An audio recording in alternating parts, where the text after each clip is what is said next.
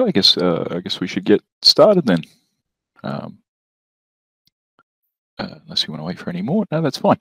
All right, so yeah, well, welcome to the webinar. My name is Mason. I'm from the support team. I'm sure I've spoken to plenty of you before on the phone. Now, I must let you know that this webinar is being recorded for training purposes, as well as for you guys to refer back to later. That just means that you don't have to remember every single thing that I say today. So no pressure. It's all recorded. So today's webinar is going to be on CabMaster's companion product, Panel Estimator. If you haven't heard of Panel Estimator, it's a small program that gets installed alongside CabMaster, and it's used to estimate how many boards you may need for cutting out a job, as well as cutting times. But mainly, it's fairly panel saw orientated. So you may not use this one if you already have EasyNest or a CNC. So what we'll cover today is sending parts from your CabMaster jobs to Panel Estimator, nesting parts in Panel Estimator, and a few other features and controls we have in Panel Estimator. We won't be covering how to install Panel Estimator because the install process should be handled by us, the support team. The installer is not publicly available, so don't worry if you can't find it. So yeah. So just before I start on Panel Estimator, there are a few features of this webinar that I should let you know about. On the left-hand side of the screen, you should see some tabs. Among other tabs, there's the Q&A tab. If you have any questions about what I'm talking about today, just type your question down the bottom. Your question won't be visible to everybody unless they're answered, but when they are answered, other people can refer to them. That being said, please keep your questions about Panel Estimator, just because that's what the webinar is about today. And if you have any questions that aren't related to Panel Estimator, please just give support a call or an email. That's what we're, yeah, that's what we do. And also today, I'm going to be using CabMaster 11.1.0.121. That's the latest release of CabMaster currently, latest public release. And I'm also going to be using the latest version of Panel Estimator. I can't guarantee that this is going to work exactly the same on older versions of Windows, like Windows 7. It most likely will, but that should, but I can't guarantee it. And then I can almost certainly guarantee it won't work on other operating systems like Linux or Mac, because yeah, then it's not really designed for them. So yeah, Panel Estimator, oops, wrong one, that one. Panel Estimator is actually already available and accessible for any customers with a Designer Pro license. It's included in the list here. It's also included for anyone with Machining Premium down here. So if you think you should have Panel Estimator and you don't have it installed just yet, you can always contact support on 03 9040 2000 or send us an email to support@cabmastersoftware.com. Yeah, but if you don't have one of these packages that I've mentioned and you still want Panel Estimator, you can always contact your sales rep and they can get it added to your license. Yeah. So, and one more thing before I start looking into Panel Estimator itself is there is a knowledge base that we have on Panel Estimator called the Panel Estimator Help Guide. It allows you to download this PDF that goes through in great detail every single part of Panel Estimator. It's probably going to go into much more detail than I am, so it might be a good thing to keep on your radar outside of this webinar. Cool. So, all right, let's get started. So this is my CabMaster drawing. It's not the best. I'm not sure why I chose that color, but to send things to Panel Estimator, so long as we have installed it for you and it's all working correctly, you should just be able to hit File, Export, Companion Products, Panel Estimator. You're going to get used to that path because you'll be pressing it a lot. File, export, companion products, panel estimator. So once you hit that, if I've done my job correctly, it should launch automatically. And there it is. So this is panel estimator. It's completely blank at the moment. And there are no parts down here. Now, if I hit File, Import from CabMaster, you'll see we get a list of all the materials in that job that I have open, that I just sent. And it's only the materials from that job. You can select the material you want to nest. You can select more than one material, and it's going to split the nests up into their respective materials. But just for this example, I'm going to use the carcass. So once I choose the carcass, I'm going to press OK. This screen has to do with grain matching, and I'm going to come back to this in a minute once we start doing the doors. But just for the carcass, I'll press OK. And you can see in the bottom left, we have all of our carcass parts and the different sizes, also their count. But yes, you can see we're still not nesting anything. And to get those parts onto your boards, you want to go to the Tools tab and hit the green Run button. Give it a moment.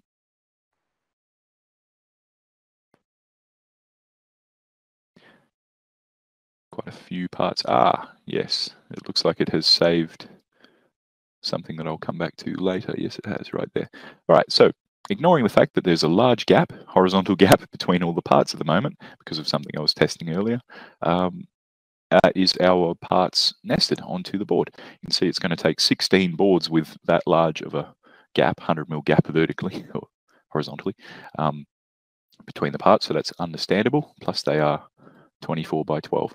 So that's the size that I've currently been using. Oh yes, so over to the left, you can see we have 16 patterns. Each pattern has the individual part on them. And once we have it all nested nicely onto this A4 paper, we can actually print it. So under File, Print, so there's a few options under the Print tab. One of them's Print Setup, which I can choose the printer. At the moment, I have it set to print PDF just to show you. So when I go Print to PDF, I'm going to save it to my desktop for now. Let's call it example. Give it a moment. There we go. And if I go, there it is. Oops, opened it twice. There it is. Okay, so this is what gets printed out. It's literally exactly what you see in Panel Estimator. Just a list of all the parts down here, offcuts, list of offcuts as well, all the parts that don't get used at the moment, etc. So that one, I suppose you can print out and take down to the panel saw as well, just to keep track of everything. Yeah. So that was the carcass, and I might try and do the doors next. Now, when nesting again, when you starting a separate part of a job, like doing the doors as well, I tend to close Panel Estimator and resend it from CabMaster. That I find is just the best way to do it. It seems to reset everything ready for what we're after. So if I go to File, Export, Companion Products, Panel Estimator again, it should launch automatically. And this time, I'm going to go to File, Import from CabMaster, and choose my doors, which are made from Legato 18mm Moroso Milan. Grain matching, I'll come back to that in a minute. So you can see these are my doors this time. Now, last time I just went to the Tools tab and hit Run for the carcass, and that worked out nicely. But this time, if I press Run, we get this message popping up. This is because inventory code Legato 18mm Moroso Milan does not exist yet in our list down here. We have an inventory item list or a boards list, and it lists by name each material we're nesting and also the size. And it lets, Panel Estimator lets us add that automatically just by pressing yes. You can see it's down here in the list and all my parts are getting nested. So once again, we still have that large gap. I haven't fixed that yet, but ignoring that large gap, we have now got a 24 by 12 by 24 by 12 Legato 18mm Moroso Milan in our list. If I wanted to nest this on a different size, maybe a 3600 by 12, I can type 3620 into this list down here. To save that change, I would hit File, Save All, and I'm going to do the old, actually, while I'm here, I'm going to go to that Saw Control tab and get rid of that massive gap as well, which I'm going to come back to later. Let's put this on 3 as well. And I might go Save All again, File, Save All. I'm going to close this and send it once again. File, Export, Companion Products, Panel Estimator. And give it a minute. Cool. And we'll go. As you can see down here, it has saved my Legato 18mm Moroso Milan this time. And it's even saved my change that I made, 36 by 20. So if I go File, Import from CabMaster again, just to show you, choose that name that matches. Press OK and run it again. Now, all the parts are on a 36 by 12. There's only 3 of them this time. I've got 3 patterns. Awesome. And it's also fixed my 100mm gap, which is good. All right. But say if we wanted to nest on an offcut before we started using the big 36 by 12s, we can use this list down here, the inventory item list, to add another copy of the Legato 18mm Moroso Milan. Now, this list here actually works from top down, which means that it is going to go and read every single name for every single board, looking for an appropriate board to nest these parts on by name and then by size until it finds one. So because it goes from top down, I actually have to put the offcut up the top. Let's say this offcut is 1200 by 1200. Why not? You never know. And I'm going to manipulate the count so that I only nest on one 1200 by 1200. And it's going to read from the top down. And let's make this next one 3620 by 1220. Sure. I'm going to say there's, plenty of those, 999, just so we don't run out of those. But essentially, it's going to go top down and find the most appropriate board for the part. It's going to find this one. There's only one in stock. It's going to nest it. Once we've run out of that board, it's going to stop nesting anything on the offcut and go straight to the normal sized ones. There's plenty of those left. So let's see that work. So I've added 2 of the same part here. I'm going to go File. Can't hit Save All. Huh. Okay. Control S. Let's see if that's saved. So if I close this, File, Export, Companion Products. Oops. Give it a minute. I think it's that purple color. Just too much. Give it a moment. Aha, so it's not saved. All right, well, it's easy to make changes to this list before you add the parts anyway. So I might do that again. So I'll go down here. I'm going to add my second copy of Legato 18mm Moroso Milan. This one's actually going to be 36 by 20, 36 by 12. And this one's going to be my offcut because, once again, it's working top down. Change that to 1200. I'm going to have as many as I like of the big ones and just one of the offcuts. So now that's my list. I can then go to File, Import from CabMaster, choose the doors again. Okay. Go up to the Tools tab and hit Run. And somewhere in this list, there it is, number 1. That's my offcut. So it's nested 4 doors on the offcut And then once it's run out of space on the offcut, it's changed this count to 0 instead of 1 and started using the big ones. And the rest are normal sized. Okay, so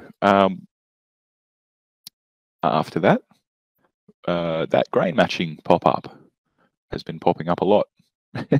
So let's have a look at the grain matching capabilities of Panel Estimator. So if I go to, from CabMaster again, File, Export, Companion Products, Panel Estimator, I'm going to send my doors.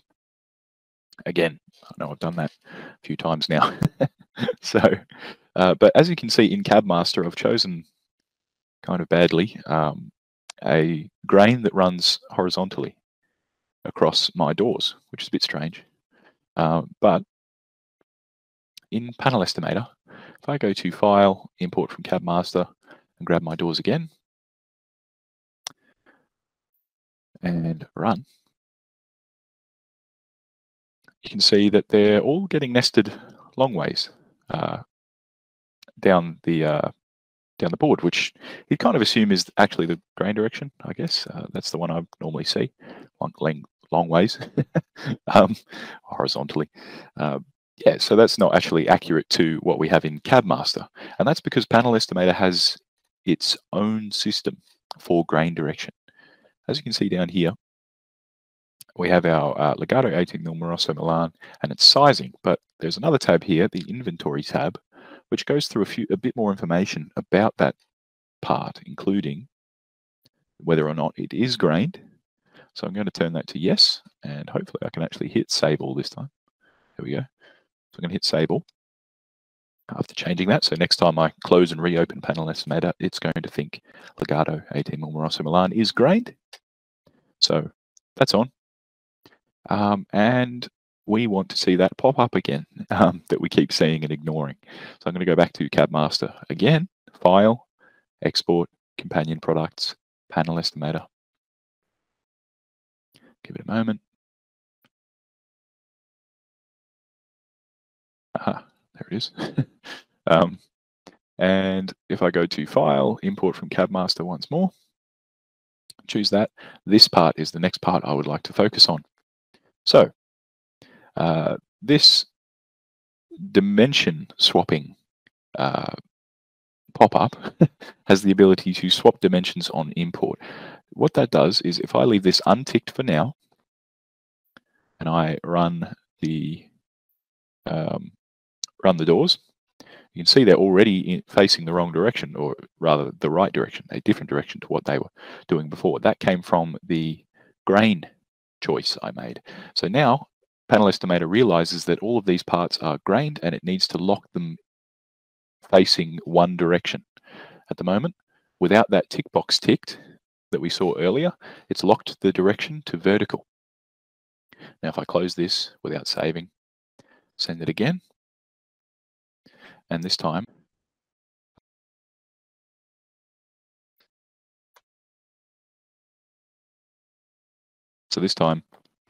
so last time we didn't tick the box, so I'm going to choose the doors again. Last time we didn't tick this box and they were nested vertically with the grain running horizontally, which is actually how I have it set up here. But this time I'm going to tick it and we're going to hit run. And now they're all being nested with the vertical grain and running horizontally along the board.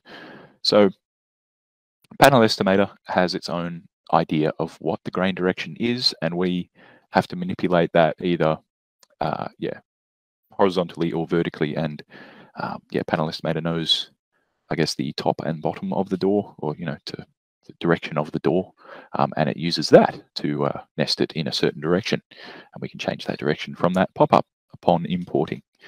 But that only works accurately when you have the grain choice ticked on for that material. Awesome. So another thing you probably have noticed is that they're not nesting absolutely everywhere that they can fit. Even when I did the carcass and it wasn't grained, there were still offcuts. That comes down to the algorithm I'm using, the nesting algorithm in the top. We have 4 options up here for the nesting algorithm. I tend to use for best fit stacked shelf packing. Bit of a tongue twister. But I use that because I have seen other cabinet makers using that. That's my main reasoning for it. It seems to optimize it best for a panel saw when you're running lengthways down the board, I think. I can't say I'm the most experienced with a panel saw, so but like I said, there are 4 options. And on the knowledge base that I mentioned earlier here, our PDF, which is the Panel Estimator User Guide, it's a little bit old, but everything's exactly the same except for it looks a little bit newer. This on page 20 goes through what each of these algorithms does. And page 21, so you can see this one, best fits shelf stack packing. Takes one panel at a time and yeah, does some stuff with it. I won't really go through these in great detail because it will most likely need to be trialed and errored by you guys. You guys might have to play around with it and see what works best for you.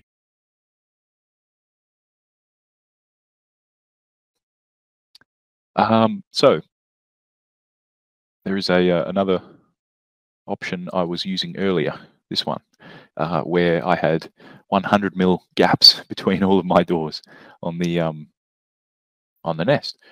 That came from my rip curve, I believe. That was the one I still had at 100 mil.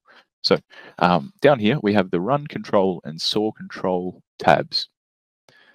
These rip and dock curve columns in this tab are quite important. The rip curve one is the horizontal gap, as we saw earlier, between boards. It's going to go in there. So if I just show you, let's do it again, 100 mil.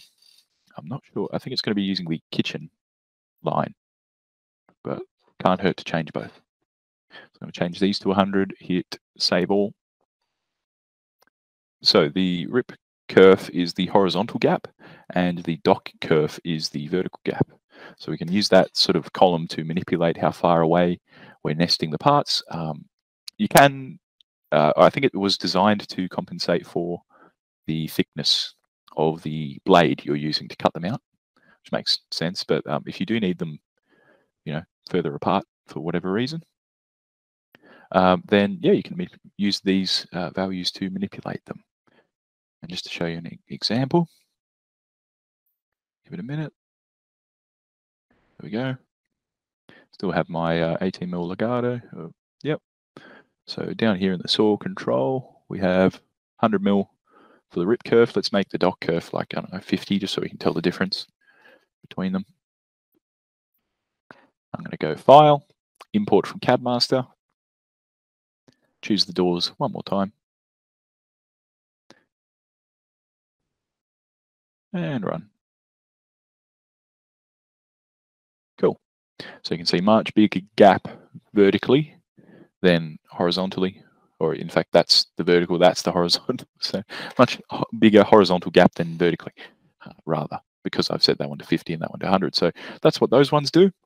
There is one more, the board trim column, which I currently have set to 5 mil. I've heard that is probably ideal to keep it on 5 mil, but this is the margin around the board, how far away these parts are getting nested from the edge of the board, and you can use this to manipulate that as well. So if I resend from my drawing to Panel Estimator again,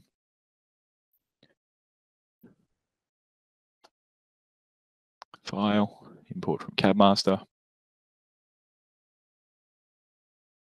and before I do that, before I press Run, I can go down to this saw control again and manipulate the board trim. Maybe make this one 100 mil. Why not? Just something big so we can see it. Oops. And go to Tools, Run. And you can see now, yeah, it's much further away from the dimensions that we have in here. Awesome. So there's one more section I might go into, which is the reports option in here, in the file report section. If I hit report, we get 2 options in here. Unlike CabMaster, there's a few more options in CabMaster, but this one has two, and they're called optimizer labels. And that's because if I open them, they are labels. Each one for each different part. I see more than one page. Oh dear. I forget how to change the page. Anyway, yes, you can see they've got labels for each part. So that one's a door. Oh, they're all doors because I nested all the doors. But yeah, so that's the labels that you can have access to. You can paste them onto the part. I guess you'd need to print them onto A4 sticker paper. And there are options up here to print, like that button up there. Yeah, so those are all available. As far as the rest of the options in this menu, I may leave them for you to check out in the user guide, or if you'd like to, you can always give us a call in support or send us an email for anything very specific, just because there are a lot of options here. You can use them for time, time calculations and things like that. It's just that, yeah, if I went through every single one, I'm sure we'd be here for a long time. So yeah, so I guess that sort of covers it. Sending things from CabMaster to Panel Estimator, file, export, companion products, Panel Estimator, that starts it up. File, import from CabMaster to bring the parts in, organized by materials. You have your boards list here, which works top down, and you can manipulate the size and offcuts however you like. And yeah, that's about it. So yeah, thank you very much for listening. If you missed anything from the start, because I noticed a few people joined after I'd already started, I am recording this webinar, so you can always double check once we upload it to YouTube. You can always go back through it again, see anything you missed at the start. And yeah, thank you very much for listening. I guess now we're going to read through the Q&A questions and things, right, Nick? And take a look at what you guys had. Yes, so if you have any questions, just go to the Q&A tab. You can type them in down the bottom. We currently don't have anything. Any questions there? If you need help installing Panel Estimator, contact support. If you have any issues with Panel Estimator, contact support. Absolutely.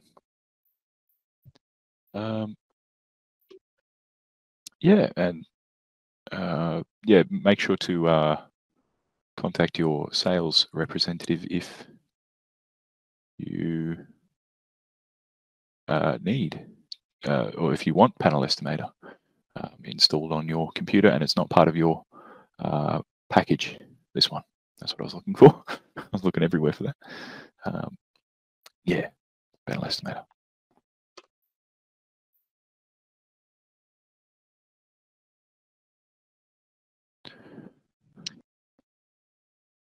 So yeah, is anyone got any questions, or have I sort of covered everything to get people started? Okay, we don't have any questions. If you could just navigate to the YouTube channel, maybe, so we can show everyone where our webinars will be uploaded. Fantastic. Usually within the week after the webinar has been held. Oh. So I would be going to my YouTube, sorry, my browser, and typing in CabMaster YouTube. I'm not sure if it shows up on the site just yet. We'll go to the YouTube page for CabMaster Software. There it is. And you can see under video, oh, there we go, webinars. You can already see the first two webinars that we've done in the past. Yeah. So the this webinar will be available here for you guys to rewatch. Or send to anybody else who missed the webinar today. Yeah, it's always going to be available, and that will be great. The other thing I was going to check was CabMaster Software. Oops. Just on our website here. Let's go to Australia. If you head to support, hover your mouse over support and go to the Help Center. And type in Panel Estimator. That top one, Panel Estimator Help Guide, is the one I was referring to. That would be this one with all the information. It really is quite lengthy, 34 pages. So any specific information you may find in here already. And the other thing I was going to show you on our website is, oops, the product information. So if you go to products and you've got the designer software and manufacturing software options here, just in case you want to check whether or not you have that product level that has panel estimator already. That's always there. Awesome. So no questions have come through. I must have been very thorough. All right. Yeah. Oops. I might just move that onto the other page. Yeah. So is there anything else I should bring up, Nick?